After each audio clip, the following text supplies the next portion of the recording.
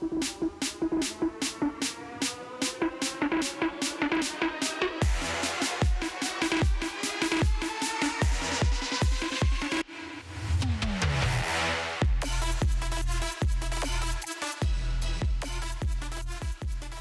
are kicking off this SportsMax Zone edition with football. The Merseyside derby has ended in heartbreak for Liverpool as the Reds fell to a 2-0 defeat at Goodison Park.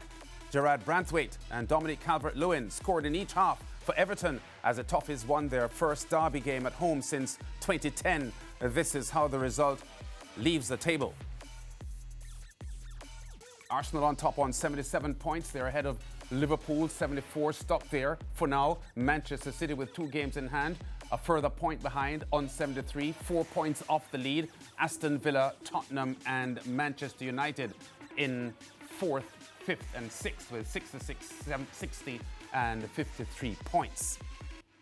Meanwhile, Tuesday was a good day for the red side of London as Arsenal dispatched Chelsea by 5-0, their biggest ever margin of victory over the Blues. The Gunners' head coach, Mikel Arteta, says a result like this can do great confidence or add great confidence within the squad. Yeah, great for us, obviously, for the confidence, for the belief that we can do it, that we can come to these stages against big teams and we can perform and win games the way we've done it tonight. So enjoy it, and then it's back to work tomorrow because we have a big one on Sunday and we're going to have to prepare really well to try to beat them. Meanwhile, the Chelsea boss, Mauricio Pochettino, felt let down by his team's performance. I feel disappointed. I feel really bad. I don't feel great. I think the performance wasn't good. We didn't start the game in the way that we're supposed to start. I think we concede the goal so easy. We make the things easy for Arsenal and start the game, losing the game, and it was really tough.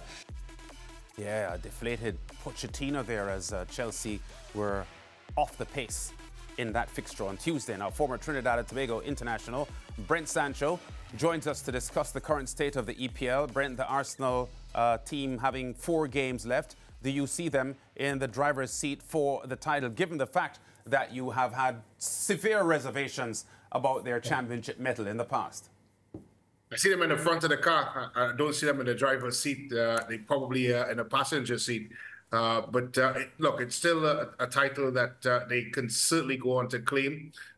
We've seen a different side of Arsenal this year in the sense of they're there and thereabouts. Normally around this time is where they have their calamitous fall from Greece. But you have to give them credit, Lance, especially coming off of the fact that the disappointing result against Bayern Munich and, of course, Aston Villa as well. That is around the time you start seeing things going very, very wrong for Arsenal. A gritty result against Wolves on the weekend and then followed up by a 5-star performance against Chelsea. Does make them look a little bit different than what we saw last season. But that being said, of course, they're coming up against a team in Manchester City within the title race context that have been there, done there, and worn the T-shirt. And I'm very sure looking at this situation as a situation that they can continue on and go on and win the title. Manchester City, that is. Yeah, to Arsenal credits, which you have already started to put forward in your narrative, we did assess in the run-up to the final matches of the season that they had the tougher assignments. And I guess we had looked at Chelsea as one of those tough ones, and they passed it with flying colours. Yeah, they passed it with flying colours, but I think it needed to have a caveat over it, Lance, because you never know what Chelsea side you're going to get. And certainly without Cole Palmer, it's a lot weaker Chelsea side. But when you look at the result, yes, there's so much credit you could give to that Arsenal team. I think the fluidity that they played in, Odegaard was the sparkling best again. Kai Havertz, give it credit. That man there in the picture in, of course, Rice and Trossard, who looks like a hell of a deal for Mikel Arteta. And just overall, the type of performance from minute 1 all the way down to the minute in injury time, they just look like a team on a mission.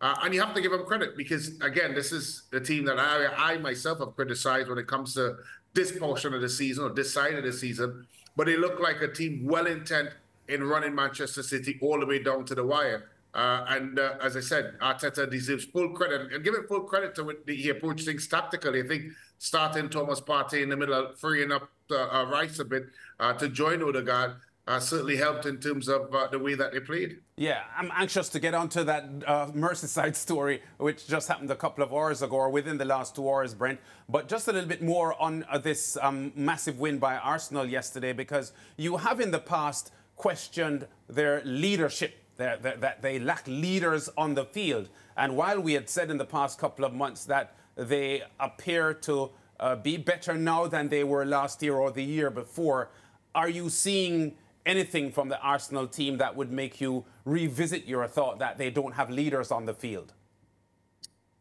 I'm seeing slight improvements, and that's a fact that, you know, I was reminded before I came into this segment that Arsenal is the 4th youngest team in the Premiership, and sometimes we do overlook those sorts of situations. Of course, Mikel Arteta is quite a young manager, you know, you tend to look over those sorts of situations. This has been a Premiership that has been dominated by Manchester City and Liverpool over the last 10 years or so. So you have to really put things in stock and understand that, yes, Arsenal are showing signs and finally starting to come and looking like a championship team. I still don't think they're there yet. If they go on to win the Premiership, that would be great for them. But I think in terms of the maturity of the squad, the question of whether or not they have the leadership, I still don't think that's there. But is it an improvement? Is it an upward trajectory? Is it something that is going in a positive? I would suggest yes. Yeah, and how important was that Arsenal win, especially because, Brent, when I looked at the fixtures for all the teams that, of course, contending for that top spot, no longer Liverpool, Arsenal has a very difficult trek ahead of them. They have Manchester United, they have Bournemouth. How important was this win and in the manner in which they went about doing it based on the opponents they have to face? I think it was a huge win. I think it was a statement win. When you look at the victory on Saturday, they really had to grind things out against Wolves, over the weekend, against Wolves. And that victory against Chelsea was it's a win that you need in football to put cheers and smiles and confidence throughout your players. I'm very sure in training today there were high fives and loads of teeth being shown, because that's the feeling you get with that sort of performance. It gives you the confidence going into it. But then the reality hits on the weekend, because they come up against a very difficult Spurs in a North London derby, in a game where I'm very sure every single Tottenham player would want to be the team that stops their journey towards the Premiership. So that will come and they will deal with it. But I think for the rest of the week, it'll be a buoyed camp, because you have to remember, Murad, this was a team, lost to Villa, lost to Bayern Munich, and everything about them was written off. Now, all of a sudden, a couple of days later, we're talking about Arsenal possibly winning the Premiership. Yeah, plain talk, Brent. Can Arsenal go on to win this year's EPL title? They have the capabilities. They do. Of course, as I've said all along in this show, that I do have my question marks. And if I was to be put on a spot now, I would certainly go with Manchester City. But it doesn't take anything away from the fact that they're in there. They're there and amongst it. It is a 2-horse race. There's no doubt about that. And Arsenal has a right to be spoken about as potential winners. Albeit, as I said, Manchester City may be the favourites. But I think Arsenal is not a distant second by any stretch of the imagination. This is very, very tight. Yeah, well, let's go now to the fresh news, Brent, because the Liverpool loss today to Everton was a huge setback for them.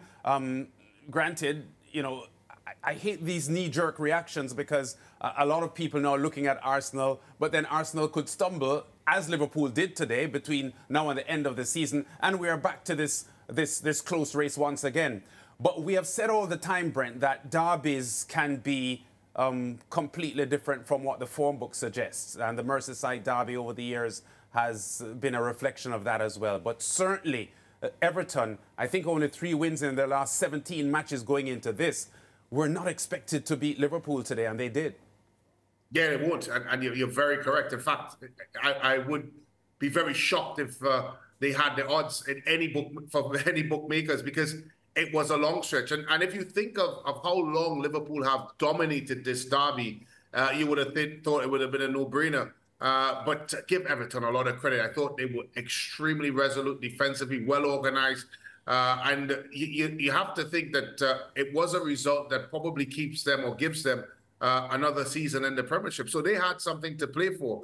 And as Everton fans were singing, the fact that they could stop their rivals at their home from winning, of course, the Premiership as well, is something that had them buzzing around as well. But it's a big, big result. But you have to say, though, lads, this is something that we may have suspected was coming. Liverpool has not been good over the last 4 or 5 games. And to get, for as all as I'm giving credit to Everton, you often have to suggest that this Liverpool team has certainly hit a rut at the wrong time of the season. Yeah, and what's going wrong for them specifically? I think the word is reliable. They will the reliability of their strikers, and I use that in the sense of the likes of Nunes and Diaz and certainly Mohamed Salah. They were the ones that put the ball into the back of the net. Half chances, no chances. They're just not doing that anymore.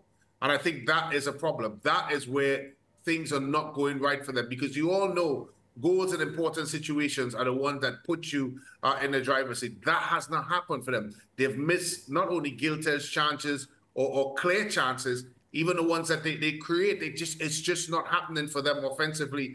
And if you asked me this, Lance, maybe 6 to 8 months ago, I would have told you that could never happen to this Liverpool team. But it certainly is, and they somehow, and some reason, they're just not finding the back of the net the way that they normally used to. Yeah, you just mentioned earlier on about Tottenham's energy going into an Arsenal game, and it puts me into the mind frame that Tottenham could do to Arsenal what Everton has done to Liverpool here, because it's the same kind of situation, the derby clashes.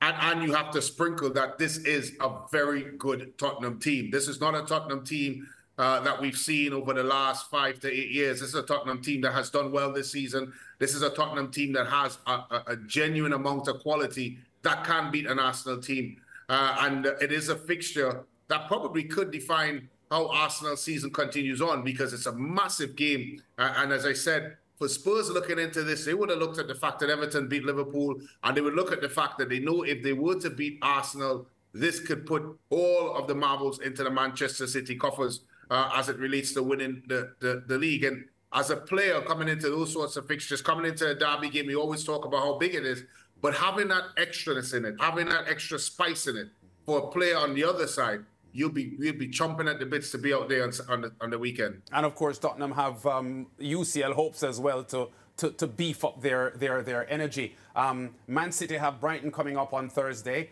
an opportunity for them to get right back into the frame, which we know they still are, because they do have 2 games in hand. Yeah, they certainly so, and I'm very sure they would have preferred the points than the games in hand, but nevertheless, they have to win the football games. But coming out of the Champions League, I'm very sure the conversation with Pep Guardiola and his players is all about now trying to make sure that they finish strongly. We all know that what Pep has done throughout the season and making this team serial winners. And they would be looking at this fixture as the fixture to start putting the markers back down and sending the messages to the teams that are chasing them. It's a perfect fixture for them. Brighton is a team, as we all know, play open style football, front foot football. They're a possession-based team. They're a team that like to press high up the park. So it's going to be a game that's carved out for Manchester City, if they are rampant, to do very, very well. But again, another fixture where you really can't overlook Brighton, because again, a team that has done very well this season. They've had their ups and downs. They've been very bad when they're bad, and they've been very good when they're good.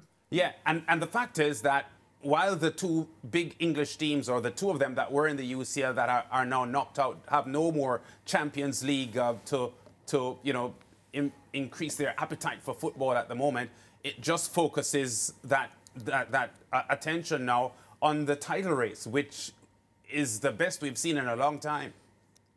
Well, preparation is different, because now you're talking about less games on the fixture list. You're talking about as training comes along, the competition for spots gets a little bit different, because some players understand that they may not get the same minutes in the Premiership as they may get in the Champions League. So now it comes down to these sorts of fixtures are left, and the training would have a little bit more fizz and buzz about it, because now people are genuinely competing for spots, because this is the competition and this is what they have. Of course, they're still in the FA Cup as well. But for Manchester City and Arsenal, for that matter, this is all they focus on. That is what the conversation would be solely and wholly in the locker room. And because of that now, the focus has been driven, it has been narrowed. The coaching staff fully understands what they have to do. It's familiar foes as it relates to the Premiership. And more importantly, they all know what they need to do to win the league. Manchester City know they just need to keep winning. Arsenal knows that they keep the pressure up.